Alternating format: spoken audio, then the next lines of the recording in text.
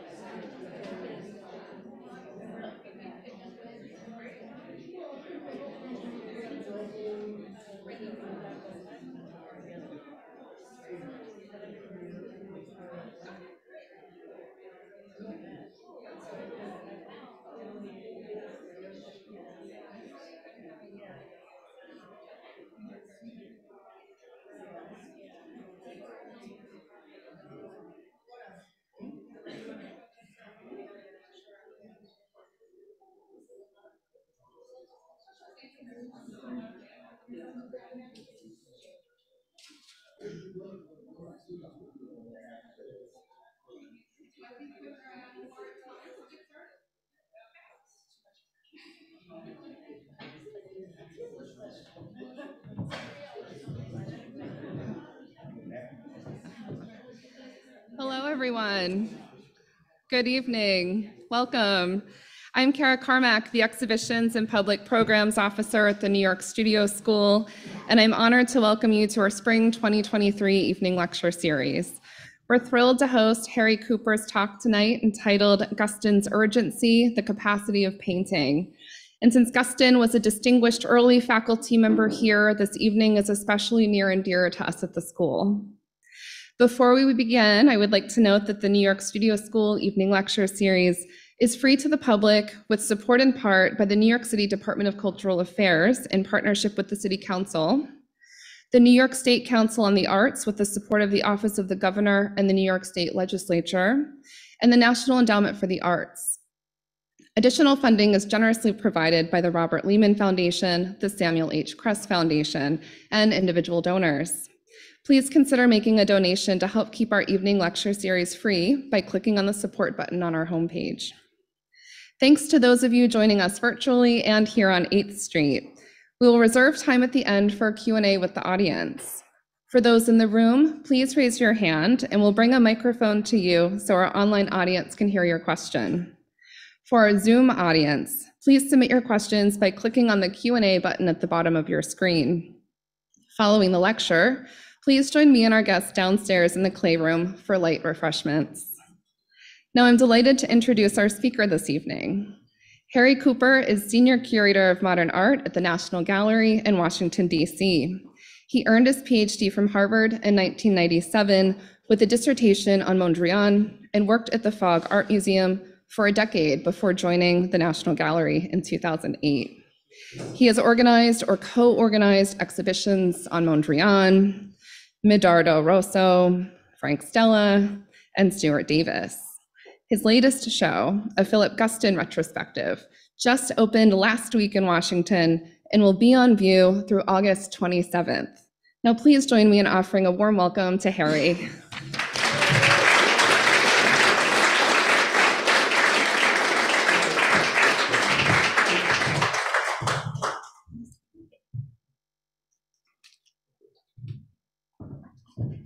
Good evening, thank you. It's amazing to see this crowd of my friends and admirees here.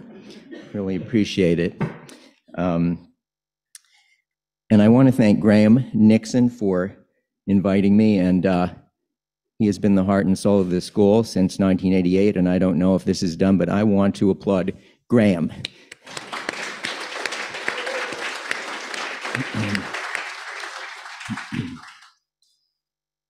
This is my, I also want to thank Kara Carmack for the logistics, and anyway, this is my fifth talk here. My first was in 1996 when I was working on a Mondrian retrospective.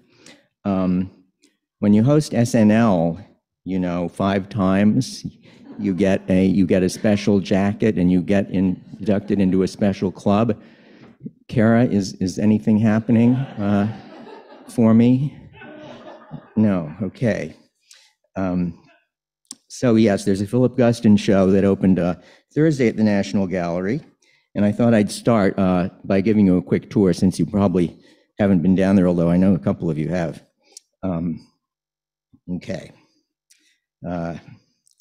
So not a complete tour, but here's the approach with the National Gallery's own painting Rug, 1967, a gift of Ed Broida. And then down the stairs, the introduction, and photo of Guston in his Chelsea studio, 1961. And the Painter's Table, 1973, a promise gift of Ambassador and Mrs. Blinken to the National Gallery, as well as a quote there. There's a forgotten place of beings and things, which I need to remember. I want to see this place. I want it, help me. I paint what I want to see, yes.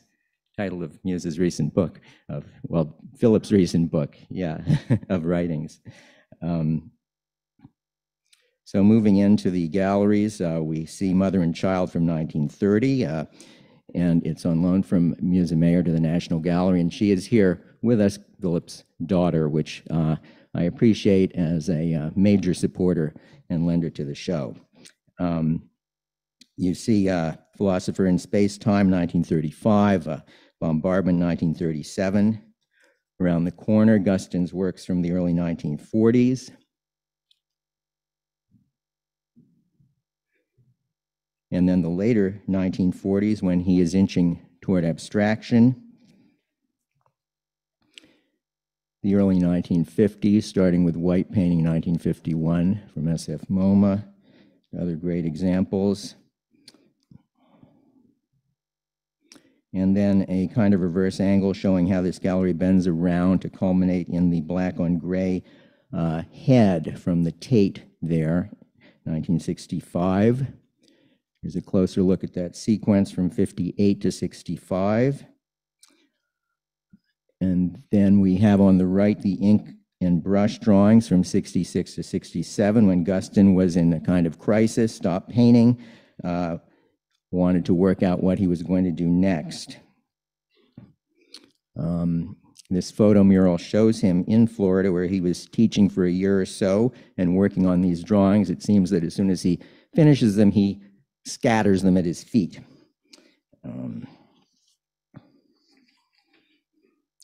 And down the hall there, you see the small panel paintings that followed, where he built his new vocabulary starting in 1968. There's a closer view of them. And across this wide hall is a quote from Guston. I'll just take white and I'll take cadmium red medium, which is my favorite color, and mix it up to create a mess of pink. That pink makes me want to paint. So that explains everything. At the end there's Painter's Forms, 1972, where he is spitting out his motifs. And then on the other side of that wall is a room that recreates part of the 1970 Marlborough Gallery exhibition, where Guston unveiled this new language of cartoony, huge-scale paintings, many of hooded figures, Klansmen primarily. Another shot of that gallery. This is in the lower level of the East Building, where we have very nice, spacious rooms and ceilings. So there are 12 of the paintings of the some 30-plus paintings that were in the Marlborough show. Coming out of there, this is another sort of U-turn in the show, showing this time moving from the earlier to the later 1970s. Sort of a progression to dark paintings that mirrors what happened in the 60s. Couple in Bed from the Art Institute, along with a little flashback to Guston's work as a government muralist and wartime illustrator in the late 30s and early 40s. There's a closer look at that, including at the bottom there, a study for a mural that is in the GSA building right down the street from the National Gallery. And 3 of the black paintings from 1978 to 79. And then a final room where we see the street again on the left from the Met, and a trio of paintings on the right from 1979, I think among Guston's last paintings. There's a closer view of the trio, which I've always wanted to put together, and hooray, we got the loans, thank you. You can see there's a little pegboard on the right, something we've started to do to allow visitors to post their comments and see what other people are thinking. And a couple of the first comments. There were some others which I cropped this one. So, talking about Philip Guston makes me very nervous, especially here. When Mercedes Matter founded the school in 1964, she hired Guston to be on the original faculty, and he continued to be a major presence for a decade. But just as important as his teaching were the famous long talk sessions that he had between 67 and 74 for anyone who wanted to listen, often with his friend Morton Feldman, who was dean of the school for a couple of those years, the composer. In fact, over 1/3 of the pages in Guston's collected writings are conversations that happened here at the studio school.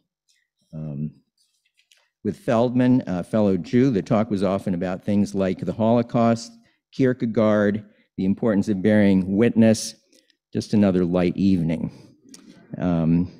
Another frequent interlocutor was poet and friend Clark Coolidge, with whom Guston talked more about process and image making.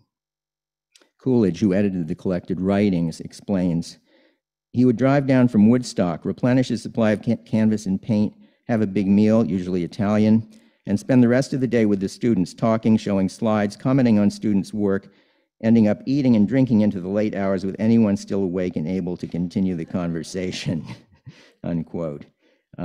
So those are some of the principal activities: talking, painting, smoking, eating, smoking again, and drinking. That made up Guston's life and a lot of his imagery. This is one that we wanted and did not come in the end to the show, but nice to see it here. So my interest in Guston began about 25 years ago. I had just started my first job at the Fogg, the Harvard Art Museum, and I became obsessed with 2 small paintings in the collection. The 3, 1970, and Untitled, 1968. These are, among those panel paintings we saw. about the same size and shape, with the same palette and a shared vocabulary of black vertical strokes tattooed across the surface. Similar marks that somehow manage to represent half a dozen different things, as you can see. The compositional principle in one of the paintings is quite dumb. That is, just make it as big as possible. And in the other, quite clever. 7 triangles, as I count, 3 white, 2 red, 2 black, each set pointing in different directions, up, sideways, down.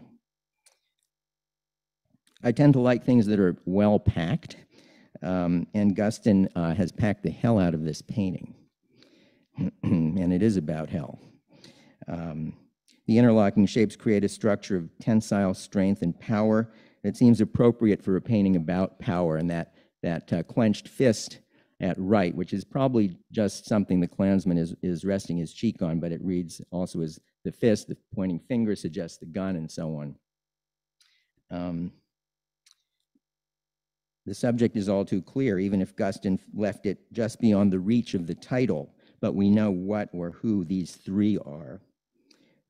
And I think the title, The Three, rather than The Three What, The Three Blank, it encourages this kind of counting, I think, of the painting. The other painting, the subject of that is completely opaque to me anyway. It isn't abstract, right? But it doesn't, but what does it represent? A fortress with gun ports, a commercial toaster seen from above, lots of toast, a building, a book, a bread box. Is it living or dead, flesh or stone? Looking at it in storage 25 years ago, I felt there was something uncanny about this undecidable image. And the idea of the uncanny led me down a rabbit hole of psychoanalytic ideas about the unconscious, the return of the repressed, the dream work, as Freud called it, of condensation and displacement, as they related to Guston's biography, which I will not do tonight. I'm going to try to do something new. So when I heard that Yale University Art Gallery was planning to do a show of these small panel paintings, I jumped on it, and the show came to Harvard. In the process, this is the catalog. In the process, I was able to include some earlier paintings, like here, Harvard's Untitled of '64, Yale's Air 2 of '65. My essay for that catalog should have just focused on this small period. Instead, I tried to do the whole career, and I couldn't help it. I had a problem, a Guston problem. The problem didn't go away.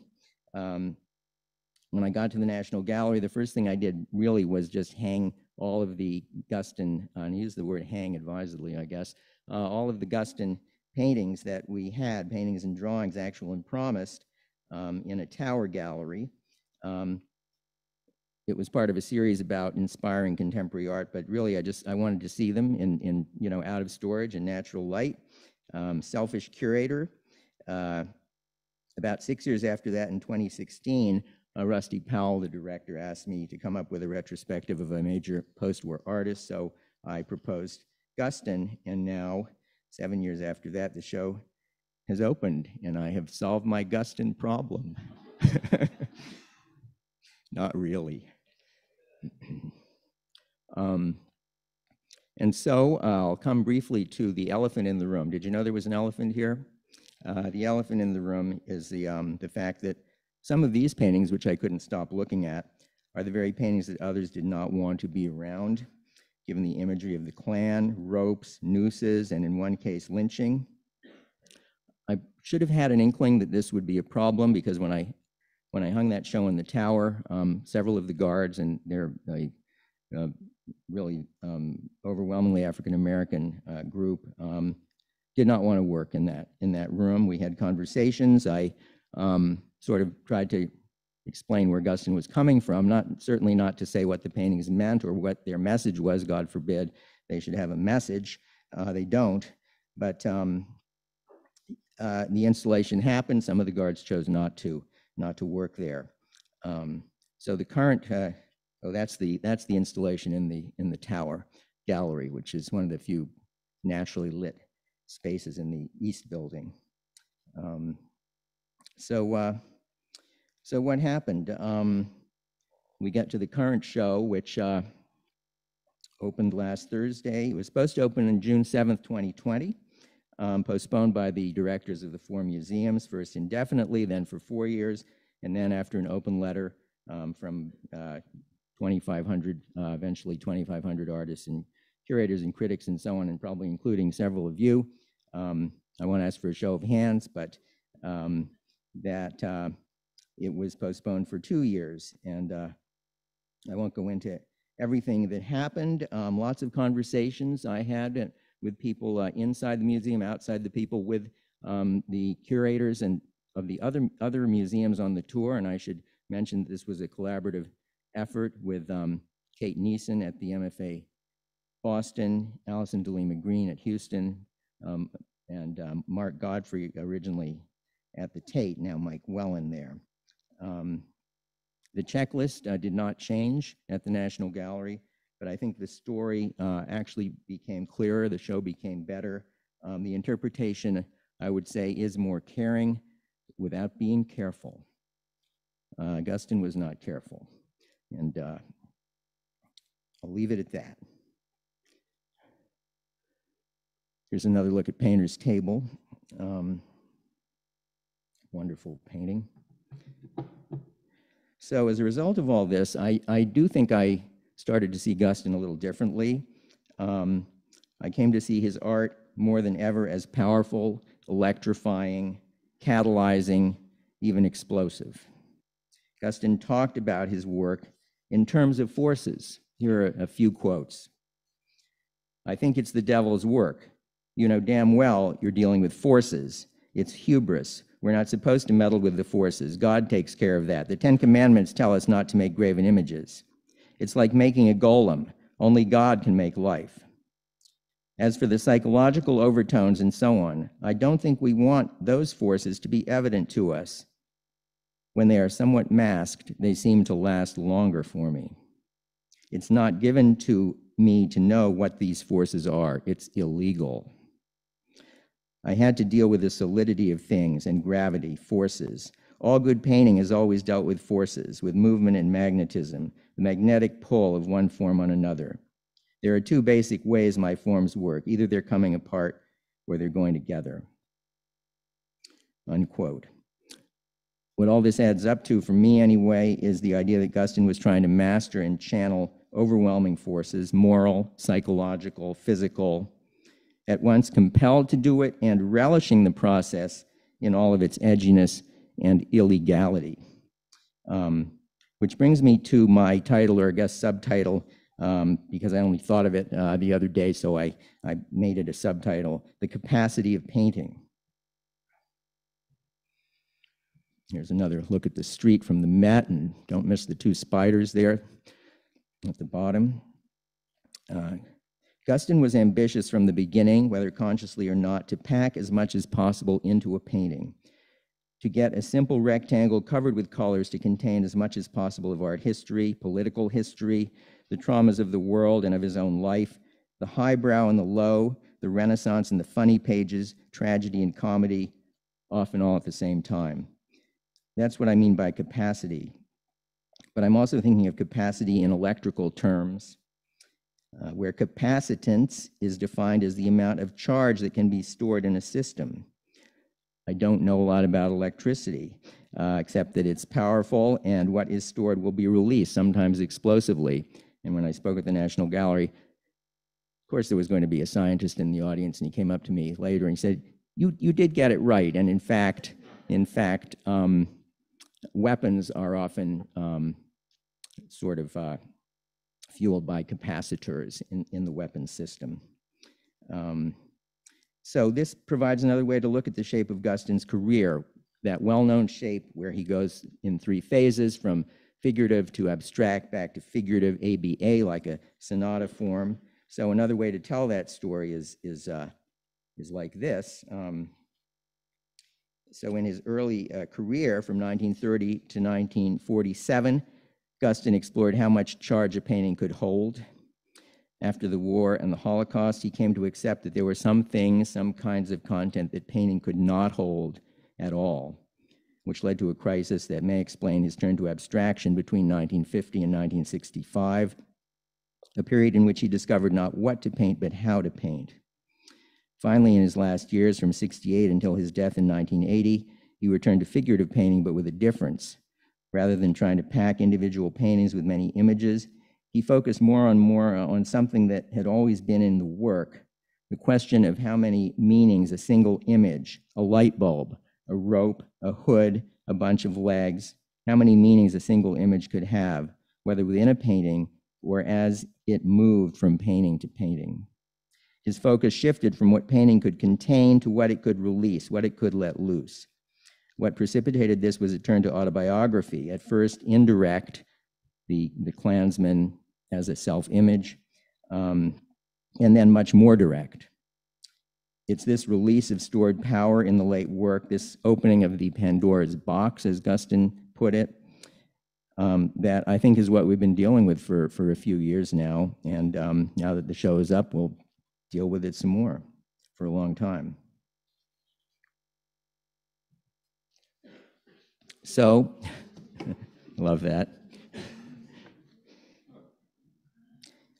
He was born, I'll do a little bio here, born Philip Goldstein in 1913 in Montreal to Jewish parents who had fled pogroms in Ukraine and the threat of conscription by the Tsar's army. Their goal was Los Angeles, which they reached in 1922. But while they had lived in a fairly comfortable Jewish quarter of Montreal, where Guston's father was an iron worker for the railway, in Los Angeles they fell on hard times. The father, reduced to being a rag picker, hanged himself, and 10-year-old Philip found the body and had to cut the thick rope to get it down. I didn't talk about it much, of course, but we have a couple of reports. There's a newspaper report that is different, I think, possibly because that would have been quite a horrible news item. The mother was the rock of the family, and in this picture, she seems to take special care of Philip at left, the youngest. He often retreated to a closet, a private box, he called it, with a single bare light bulb, where he read and taught himself to draw. He was a gifted cartoonist and had several published in the LA Times while he was still in junior high. In 1928, he entered Manual Arts High School, where he became good friends with fellow student Jackson Pollock. The two were passionate about art, took lessons after school, visited a local collection, the Ahrensburg collection, fought over issues of The Dial magazine, which was bringing the good news of modernism, of Picasso and T.S. Eliot and others to them. They got expelled together for a broadside ridiculing the school's emphasis on sports. Guston returned and graduated. Pollock did not. A couple of years later, another tragedy struck when Guston's beloved older brother, Nat, there at the top, died after his own car, which he had neglected to brake, rolled backward over him, crushing his legs.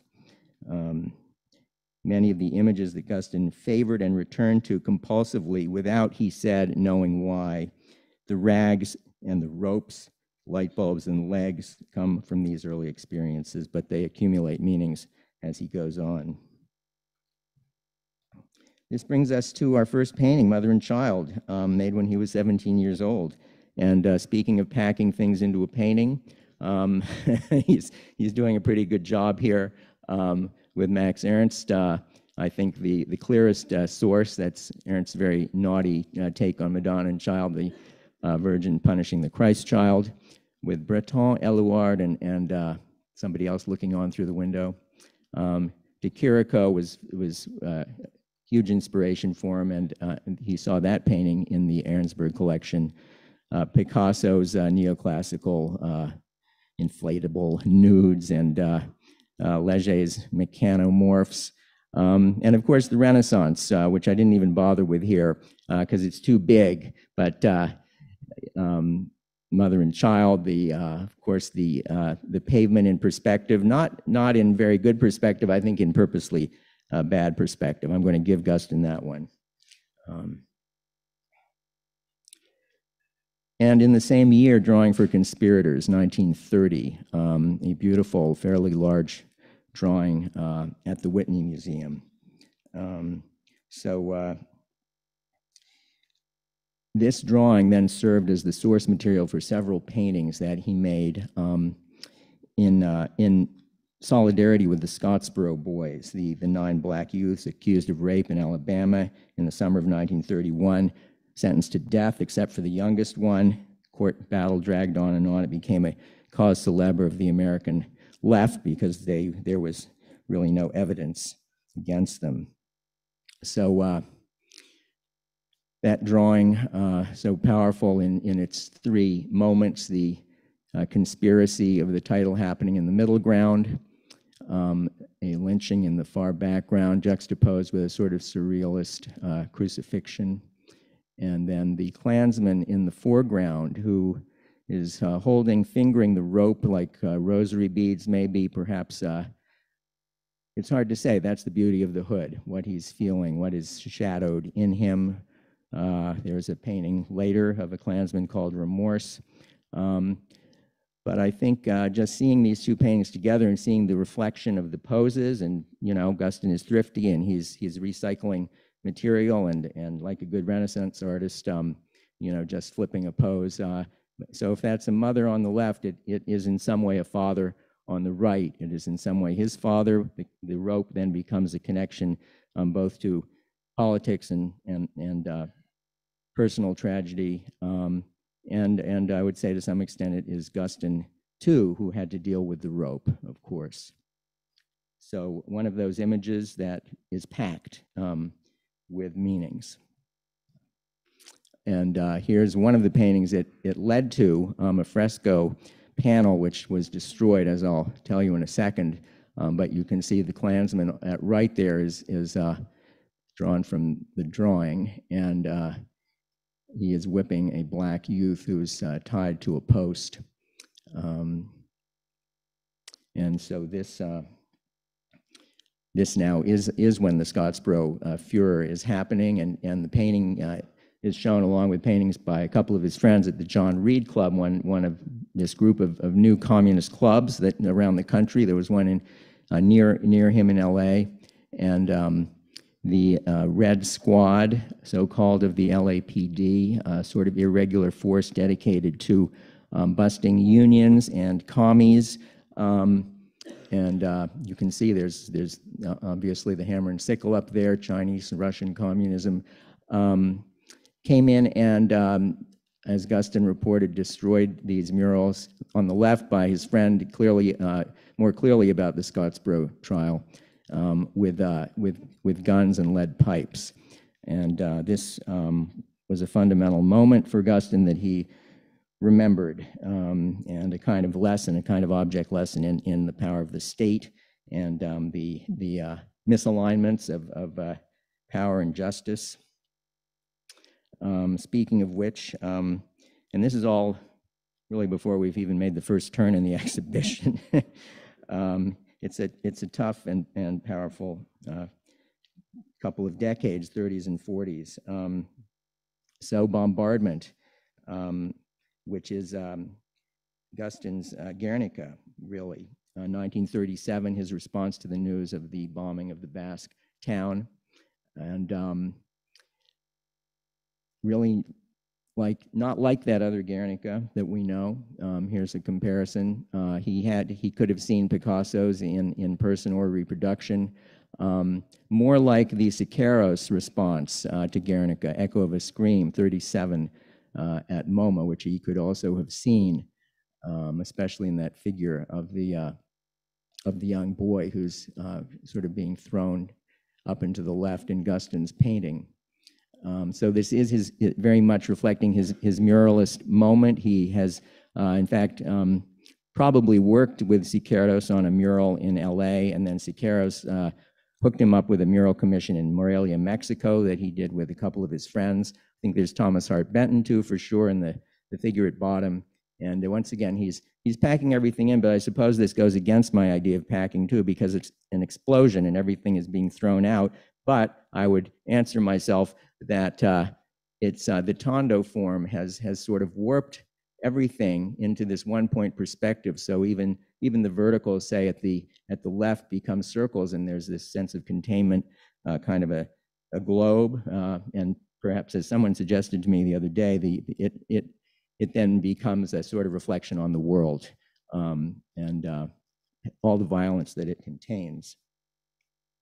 Moving ahead to the later 40s, and this is yet another index of world historical trauma. Guston's in St. Louis. He's seen the photographs and films of the concentration camps that Joseph Pulitzer brought back and showed in St. Louis and other places, that especially that figure at dead center staring out at us with the one eye, I think is very, very evocative of this. And there's others where we see striped uniforms. So let's see, just a comparison to Beckmann here, the trapeze, Titian, Flaying of Marsyas, Guston's huge visual culture, so that pretty much anything I can come up with, he probably saw. And if he didn't, well, you know, he would have liked to.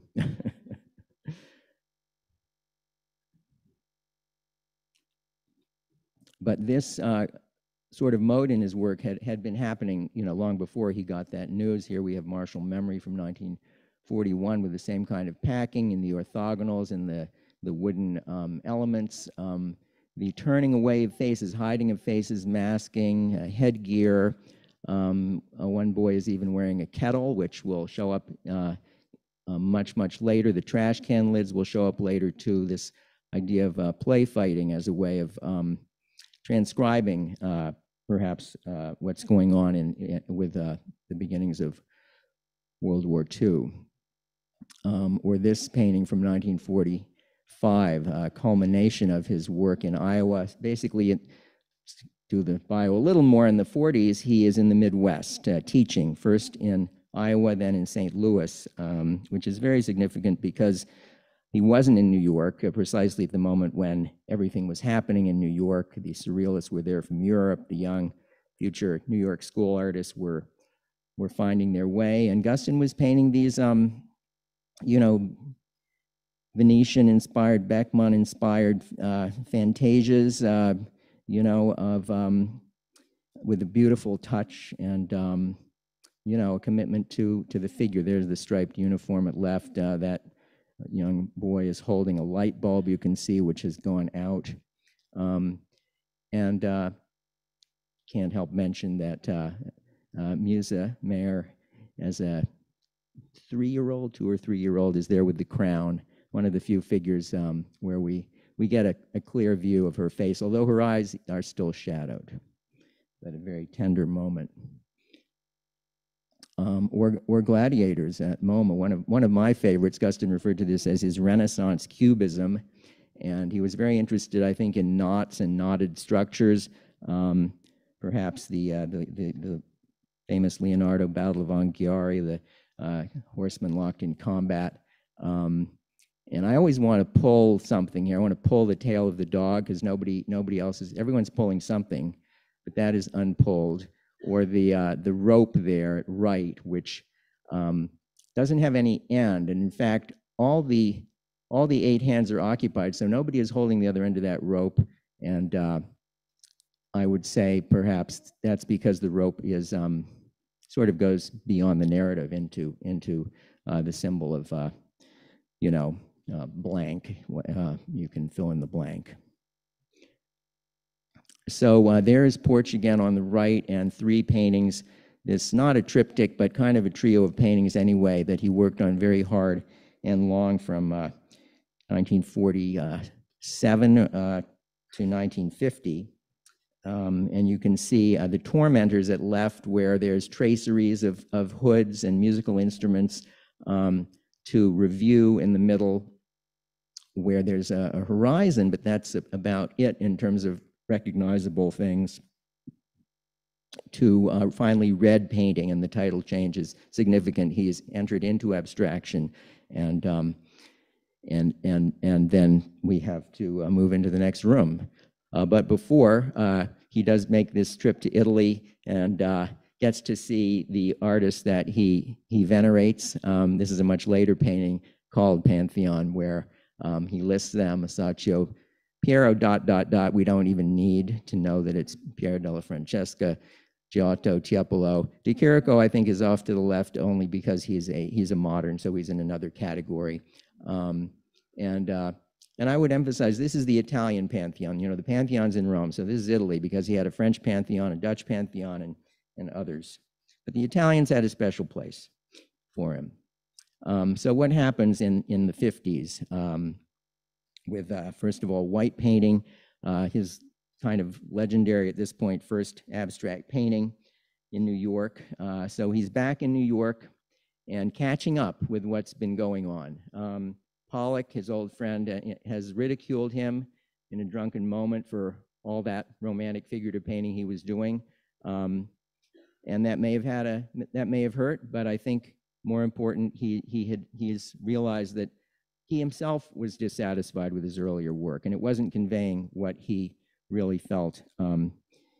Well, what he needed to convey about the world, about himself. So he makes this painting, and it's a beautiful, very delicate, hardly painted painting with no frame, as you'll see in the show, and just conjuring these shapes, these strokes out of the canvas. He said that he painted it with a rule that he wouldn't step back to look at it. So everything, the edges are just in his peripheral vision. You know, I don't know how strictly he held to it, but that was the spirit of it. No planning. He's not doing those preparatory drawings that he often did before. And this leads to a beautiful period of painting through the 50s. Color comes back in. He starts to find his palette and his touch. And I think, you know, if Guston hadn't done this,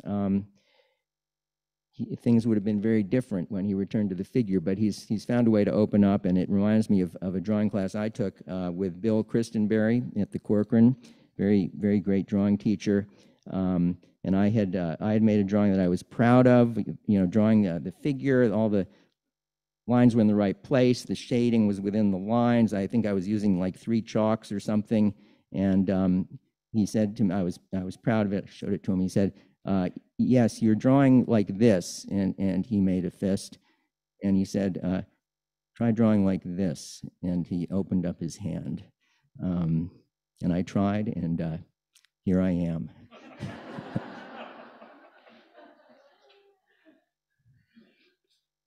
So Guston has opened his hand, but you know what gets let in pretty quickly is a considerable darkness as well. That beautiful, what was called abstract impressionist moment is brief. Black comes back in, scraping. The colors are acid, and then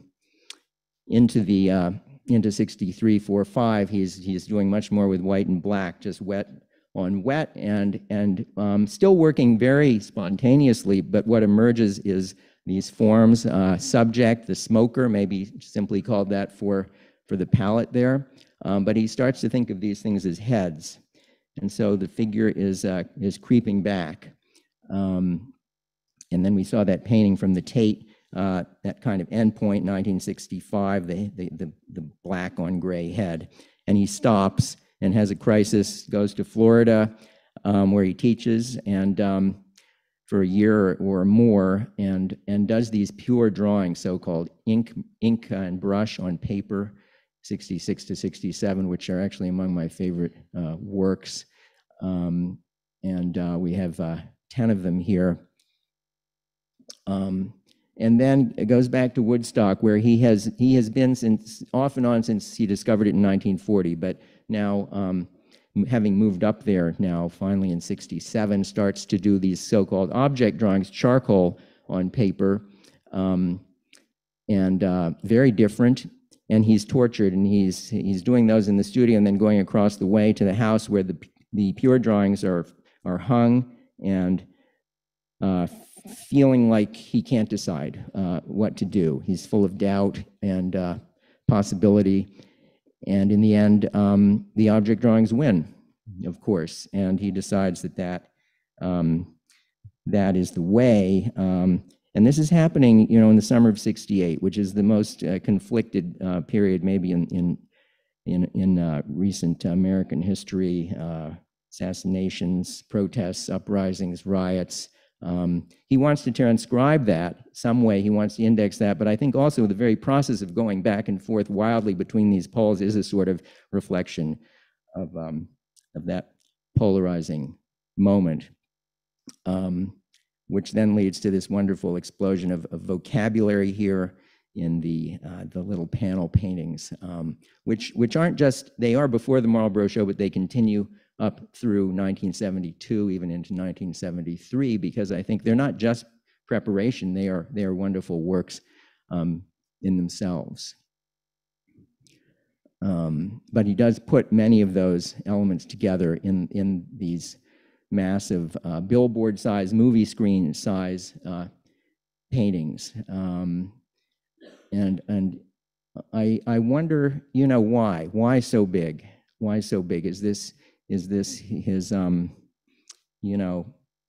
reflection on public art, the mural moment that he had? I think, partly, but also he's a gestural painter, and he's painting with his whole body now, and he needs the scale to do what he wants to do.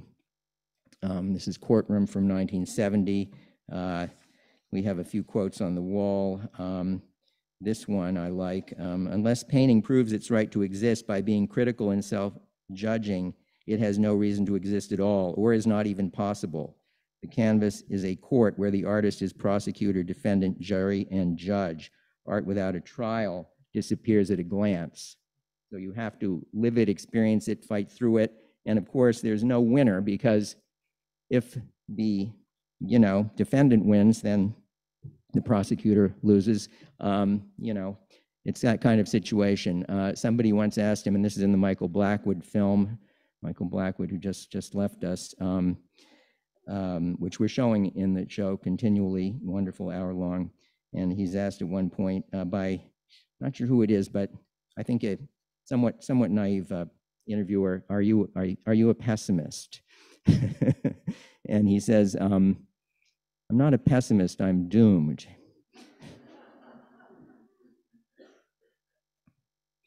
And this hangs next to it, Dawn. So the Courtroom is from the Robert and Jane Meyerhoff collection, promised to the National Gallery. This is at Glenstone Museum, so they will be close by at some point. Dawn from 1970, which he's a nighttime painter, and he said he painted this all through the night, and then the sun rose in the morning, and he put the sun in, and then he heard birds, and he saw birds on the wire, and he put them in. And a little hopeful moment there on the left, the Klan riding through with their victims behind. It's horrible. It's horribly funny. It's Guston, mixing the funnies with tragedy. Why is he doing that? That's up for grabs, of course. But is it a defense mechanism? Is it? I think of it as a kind of maniera in a way. Of say the pastel colors of a deposition by Pontormo, and it heightens the feeling when you're dealing with that kind of impossible conflict right in front of you between the form and the content. Thank you, Sidney Friedberg, for that. I took his class a few years ago. Or this really monumental but smaller painting, The Studio, from 1969. And you see his initials there, PG, and the small kind of oval medallion at the lower left. That was an indication that the painting is special and it is not for sale. And indeed, it never was for sale. Where the Klansman becomes an artist, and this leads to a lot of things, a lot of thoughts. I have a few associations. There's the Groucho Marx quote, I would not join any club that would have me as a member. He has joined the club that would not have him as a member. Walt Kelly, the cartoonist, Pogo, one of Guston's heroes, along with Harriman of Crazy Cat, did a poster for Earth Day 1970 in which he famously had the line, "We have met the enemy and he is us." So a reflection on evil internal to himself, to everybody, caught red-handed, if you will. So why the return to the Klan, and why at this point? He said, the KKK has haunted me since I was a boy in LA. In those years, they were mostly there to break strikes. I drew and painted pictures of conspiracies and floggings, cruelty and evil. In this dream of violence, I felt like Isaac Babel with the Cossacks, as if I were living with the Klan. And Babel, a Jew, rode with the Cossacks, documented what they were doing, and almost had a double life as a nighttime writer and a daytime Cossack. So Guston says, felt as if I were living with the Klan. What do they do afterwards or before? Again, he can't quite say what, afterwards or before. Smoke, drink, sit around their rooms, light bulbs, furniture, wooden floors, patrol empty streets, dumb, melancholy, guilty, fearful, remorseful, reassuring one another, question mark. And there he is. And the self-portrait aspect is only heightened by the fact that he has a cigarette in his pointing hand there. Let's see, where did I go? Just got a little confused here. So he knows the Marlboro show will be a critical disaster. There was like 1.5 critics that liked it, and literally counted. And so he knew that, and he, I think, already had his tickets to Italy, and he went off to Italy, did a wonderful series of Roma paintings, which are not in the show because I couldn't include everything, and then comes back to Woodstock, and where Philip Roth has written Our Gang, and the two Philips get together with their Nixon hating, and Guston's inspired to do Poor Richard, this suite of 73 drawings. And you can see here Nixon there in the beach towel with his dog Checkers on top of him, and that is the glasses at the right sticking up are Henry Kissinger. He was just his thick glasses. John Mitchell with the pipe, and that is Spiro Agnew, the cone head with a couple of Frankenstein-like nails in the lower left of his head. That's the title page, and a few other things going on. These are as hard to look at as anything, because he is trafficking in this racist imagery. The reason being that Nixon was a racist, and he saw Nixon pandering to get the black vote, planning the trip to China to get the Nobel Peace Prize or whatever, and so on. And for Guston, that was the height of hypocrisy, because he knew Nixon as a red baiter, McCarthyite, and so on. So when he returns to painting, the hood has gone. He just says it left. There's a couple paintings where the hood does cohabit with this new character, the Cyclops, the lima bean head, big eye, no nose, no mouth, cigarette, worried forehead, in bed, just like Nixon there. There's an identification with Nixon coming from a similar part of California, and this imagination, this urge to identify with the enemy is fascinating. And we should point out the light bulb there on the left and the pull cord of the shade on the right. And the light bulb, I think, here is depicted in such a way that it really does read as a noose. It's empty inside, and the pull cord maybe even more so. And there's even another pull cord floating sort of uselessly in the upper center of the painting, sort of Damocles maybe. There's the pointing finger, sort of with red blood. I'm glad I don't have a pointer. That way you have to look for these things.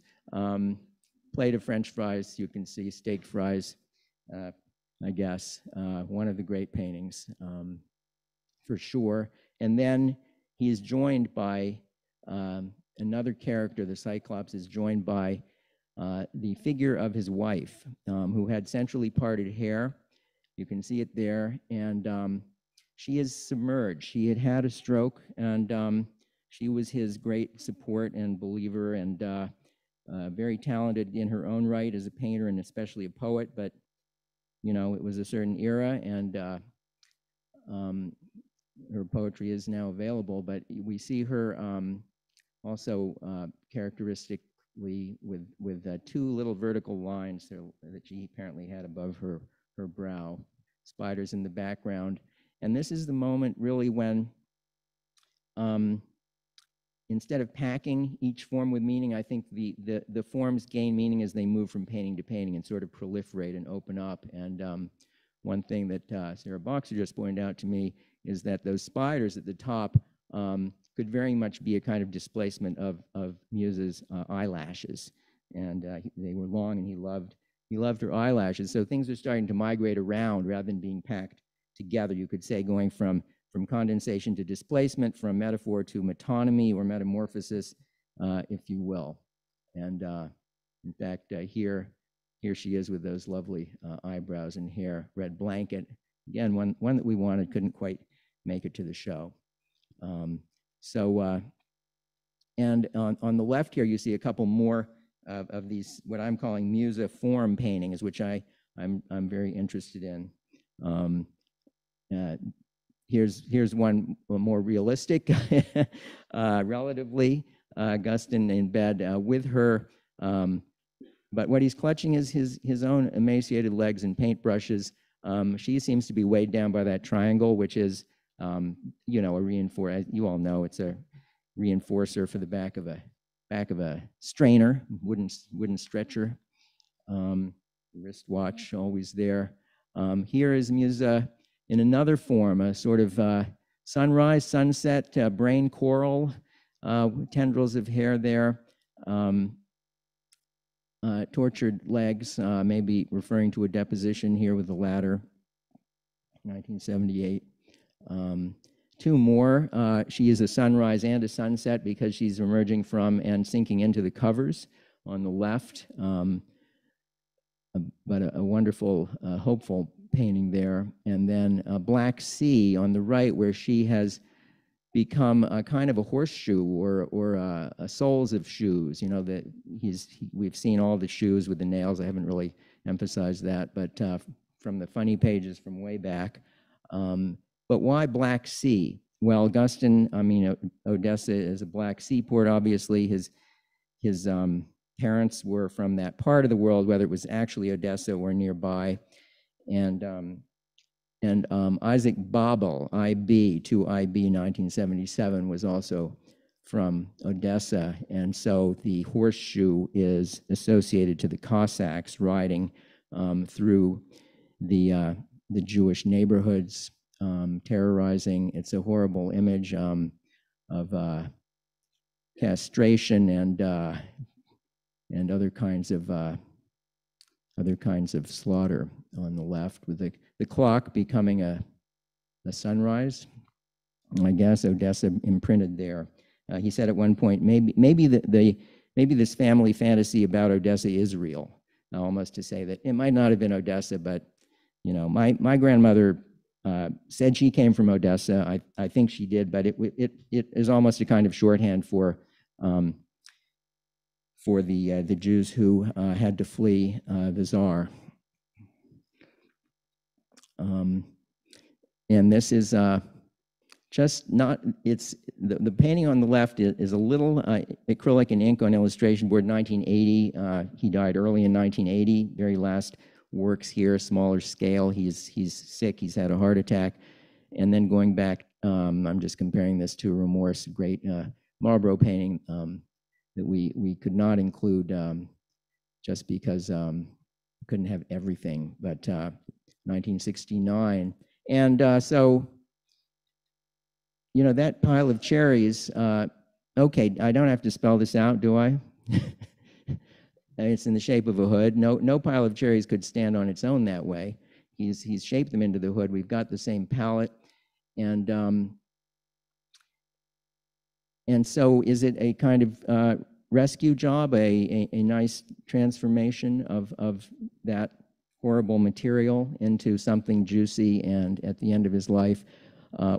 Yes, I think in part, but they're also cherry bombs with their little fuses, little fireworks. So there's still that little sense of some kind of threat. And you know, it's all tied together. Talking, we saw that before. The pull cord, the smoke, rhyming forms that are sort of ramifying and spreading through the canvas. And speaking of the wristwatch, there, the wristwatch sort of riveted to his arm, and notice the paint-stained sleeve as well. Before Musa had her stroke in the earlier 70s, they collaborated on these poem pictures. He did this with other poets too. So this is her poem. I thought I would never write anything down again. Then I put on my cold wristwatch. And Guston's illustration, some of his favorite things, but also some of Musa's favorite things associated with her, the nests that she collected, seashells, snails. And so, yeah, Piero, just to finish up, because it's late, and I need to find where, this was something I was going to read, but I'm not sure I got it here. He was a great critic of art too, and am I going to have to remember this? I'm going to, oh, here it is down here. Maybe, I don't know. Yeah, here it is. Okay, so the flagellation. One of his favorite paintings, a really surprisingly small painting, and Guston really toiled over a short essay about it, and he writes, this is mid-60s, early 60s. Everything is fully exposed. The play has been set in motion. The architectural box is opened by the large block of the discoursers at the right, as if a door were slid aside to reveal its contents, the flagellation of Christ, the only, quote, disturbance in the painting, but placed in the rear as if in memory. The picture is sliced almost in half, yet both parts act on each other, repel and attract, absorb and enlarge one another. At times there seems to be no structure at all, no direction. We can move spatially everywhere, as in life. Perhaps it is not a picture we see, but the presence of a necessary and generous law. And here, his still on the bulletin board behind his painting table, the reproduction of flagellation, as well as Piero's baptism, as well as that quote that I believe his wife found for him from Dickens, which he loved, and it's, I'll let you read it, but it's kind of, I see it as a kind of warning sign, like, stay away, I'm busy, you know, I'm totally devoted to art, and I put everything else away from me. So what is that generous law he just talked about? Possibly it is not a picture we see, but the presence of a necessary and generous law. 13 years later, in a letter to his friend Ross Feld, 1978, he said more about the generous law, and I'll give Guston the last word here. Now he's not talking about a sort of a sliding door with contents, you know, inside, but he's talking more about opening out, opening up, which I think is where Guston was going, would have continued going and taking us in the late work. He says, I think you were writing, Feld has just written him a letter, we don't know what. I think you were writing about the generous law that exists in art, a law which can never be given, but only found anew each time in the making of the work. It is a law, too, which allows your forms or characters to spin away, take off, as if they have their own lives to lead. Unexpected, too, as if you cannot completely control it all. I wonder why we seek this generous law, as I call it, for we do not know how it governs and under what special conditions it comes into being. I don't think we are permitted to know. And I'll leave it there. Thank you.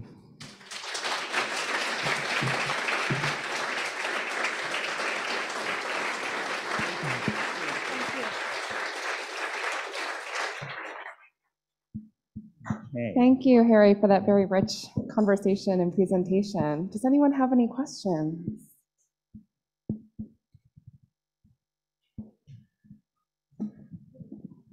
Harry. Thanks for the fantastic talk. I have a question that feels kind of anachronistic, but that feels maybe fair because I feel like a lot of the problems you ran into with the show were rooted in anachronism. So I'm wondering about how Guston would have understood his own practice, and it strikes me that with this sort of multifarious dimensions from the writing, the political drawings, like the Nixon drawings, even the kind of bacchanalian rituals you opened with, if he was a young artist today, we might talk about it as a kind of social practice or an activist practice, right?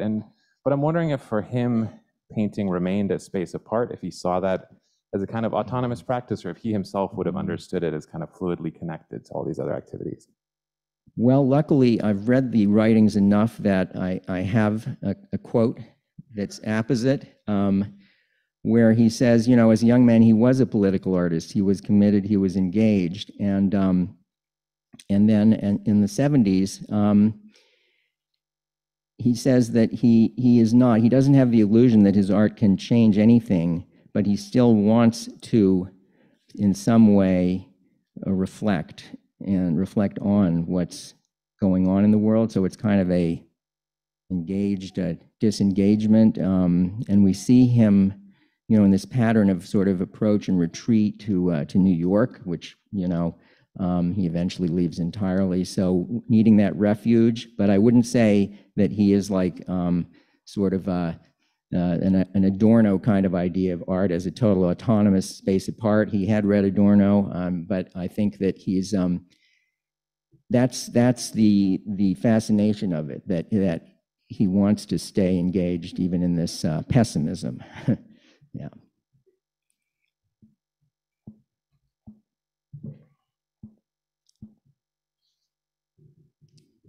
Any other questions for Harry in the room? I know I went kind of long, so, you know. Well, it was so rich. I think you answered a lot of our questions along the way. The reception will be rich. Oh, great. Okay, we have an online question, Harry, and this is about his color palette. Could you speak a little bit more about this sort of pink tone? Our questioner is mentioning that it often represents politeness and sweetness, and is he using it to juxtapose the harshness of the imagery that we then see in his work? I would answer what I usually do is you know, that could be right. You know, he certainly didn't want to pin down these things. He did refer to his use of a nice Sunday pink comic color, so the colored funny pages on Sunday with that sort of weak color, the pink. We saw his quote about just loving pink. He did, and that cadmium red was his favorite color because he said it held the plane. It didn't, you know, it didn't recede, it didn't advance, it just was there. So does pink hold the plane? I'm not sure. Maybe not as much, but it's a relative of the cadmium red for sure. But I think all those ideas of, you know, femininity, of lightness, of, I mean, I love Tiepolo, and that clash with the content, I think, as the questioner is suggesting, is very interesting. And another question online, had he ever gone back to abstraction, or did he completely leave that in the past when he returned to the figure? I would say, just to be sort of difficult, that the whole abstraction figuration thing, you can forget about it. You can forget about it. I mean, we saw the figure emerging within the abstraction, maybe almost from the beginning, if you look closely in a certain way. And then we see in the Marlborough paintings these wonderful passages that aren't doing anything really representationally. So I would say yes. Whatever the question was, I would say yes to it. Yeah.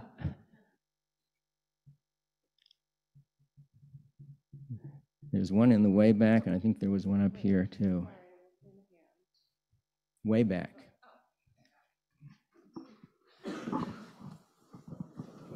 Terrific talk. Thank you. Harry, I have a question. That triangle that's made of red and it has such an impact, surely is a reminiscent of the Chardin pyramid of strawberries. Yes. And Chardin was making a very major statement about the power of painting in relationship to the devastating world and savagery that was going on in the 30 Years' War around that studio that he was painting in. So I think Guston may have been well aware of that pyramid of wild strawberries. I like learning from you, thank you. And I had thought of the wild strawberries partly because they were in the papers recently, having set a crazy auction record for Chardin, that the triangle of wild strawberries. And I'm sure Guston would have had some things to say about that too. Thanks, Graham.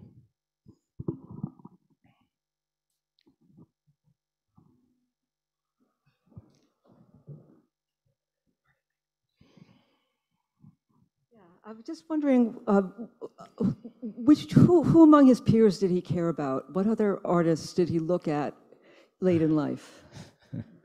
Well, you know, there were he was part of that circle, certainly in New York. De Kooning was close to. Rothko visited him in Woodstock.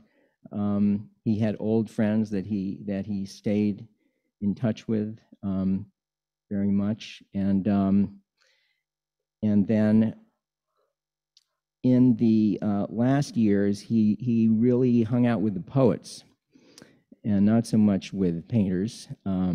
Couple of exceptions, but he felt the young poets were you know kind of onto him in a good way, and so Clark Coolidge, Bill Berkson, poets and critics, Bill Corbett, and others. And Clark is still with us, and hopefully will be speaking at the National Gallery along with Musa and reminiscing on April 27th. So.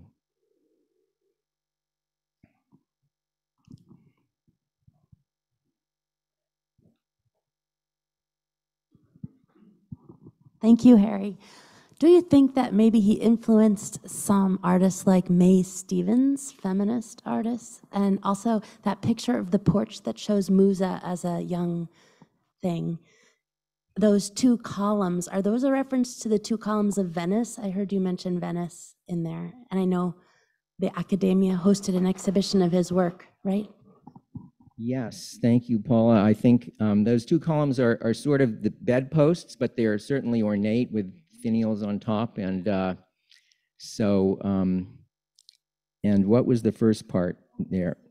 Oh, Mae Stevens. I think he influenced so many painters, you know, some of whom are here today with us. I think it was the painters who, when Guston was not selling any work, and he really sold almost no work in the 70s, and David McKee just stuck by him, the dealer, it was young painters who were going to David's shows and being inspired by the work. And I think when we were putting the catalog together and sort of soliciting short statements from painters, we had a lot. We had a lot to choose from.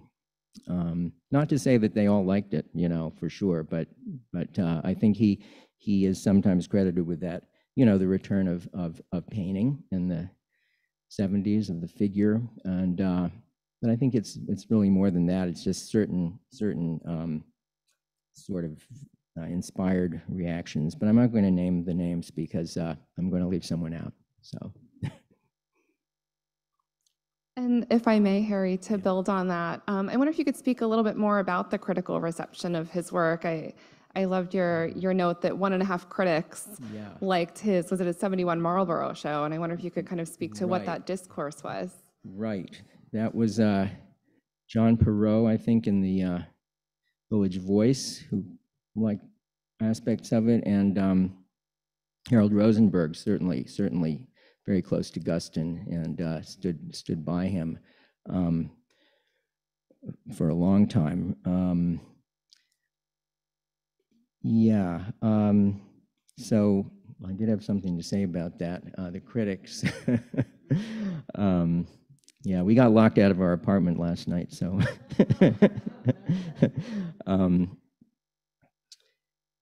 I think one critic who really got him in the 50s, speaking of the New York Studio School, was Leo Steinberg. When other critics, and I think Louis Finkelstein among them, were talking about abstract impressionism, which Guston did not care for, and impressionism was not in his pantheon. Steinberg, and it's reproduced in other criteria, was talking about, I mean, these paintings that were beautiful, and somehow, maybe because he was talking to Guston, talked about them as being stained with sin and nicotine, you know, and capturing the underside of those paintings. So I think, and then, you know, Berkson, I mentioned, was a great critic of Guston. I think it was, you know, it was a small world, and there were critics who were close to him who really were sympathetic, and those were the people who I think really understood what was going on. And then there was Hohlt and Kramer, who wrote the sort of most mean review of the Marlborough Show called "A Mandarin Pretending to be a Stumble Bum," which I think is actually a very interesting title and does capture something about this doubleness of Guston and his great culture and his love of the comics. But it was very mean, and the whole and the idea of pretense. So he was really dismissing the stumble bum, which was so important. I mean, Guston talked about making dopey paintings and how important it was to make dopey paintings, or quoting Isaac Babel, to make the right to make bad paintings, which the Soviets were taking away from artists. It's kind of a brain twister. We have another really interesting question online, which is asking about the curatorial decisions that you made in DC and how they're similar or different to the other institutions to which it'll travel. Sure.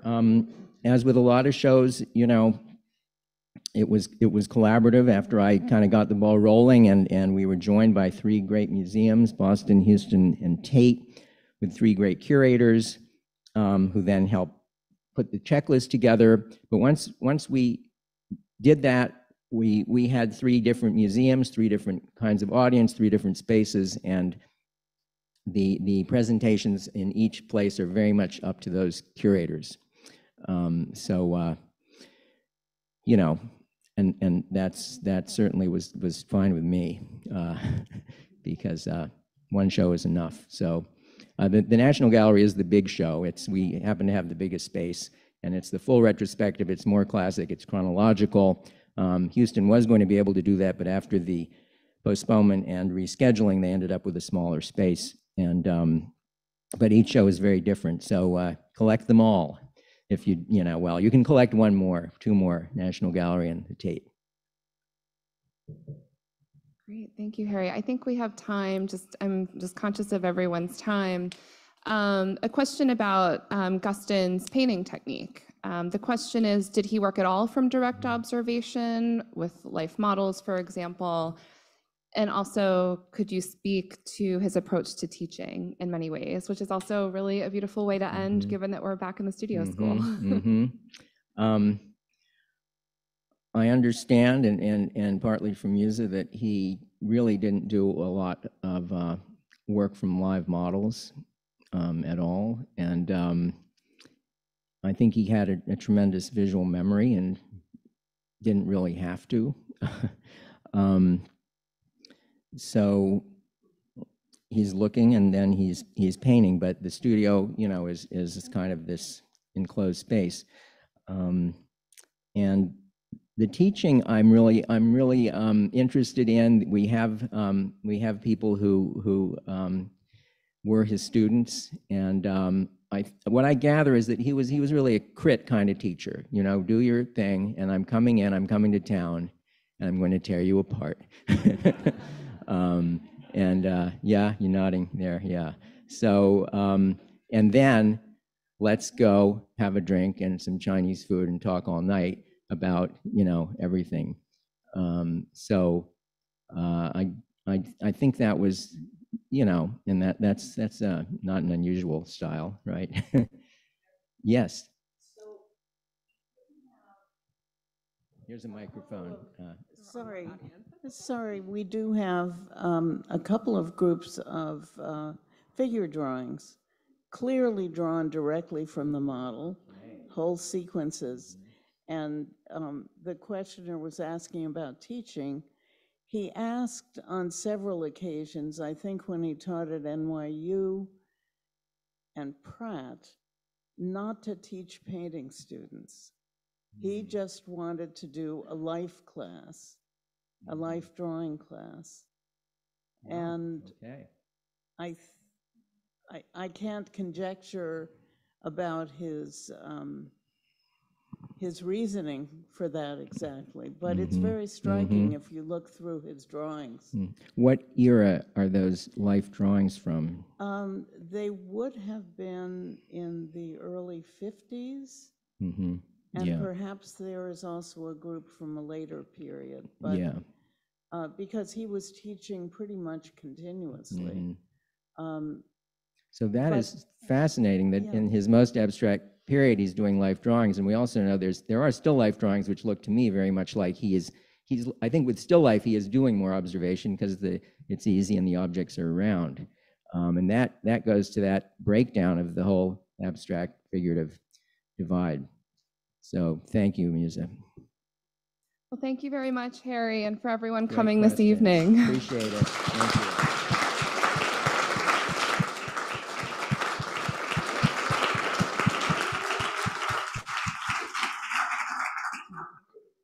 And again, please join us downstairs for refreshments in the clay room if you have time. Thanks again.